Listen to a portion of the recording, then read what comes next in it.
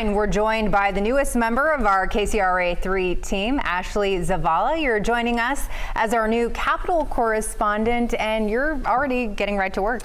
Have to get right to work. Welcome, by the way. Thank you so much. It's so great to be here. Have to get right to work, though, because a busy August is ahead for these state lawmakers.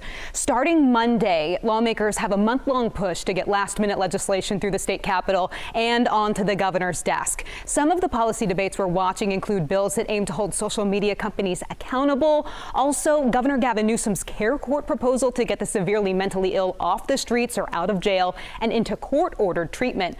Other major debates surrounding potential fast food worker labor laws and the last standing COVID-19 related bills. Plus, as monkeypox cases continue to climb, nearly a dozen lawmakers want to pass emergency funding to help the state and local response to that outbreak. But this is hardly scratching the surface on their workload. We have more in-depth look at what we're watching on KCRA.com.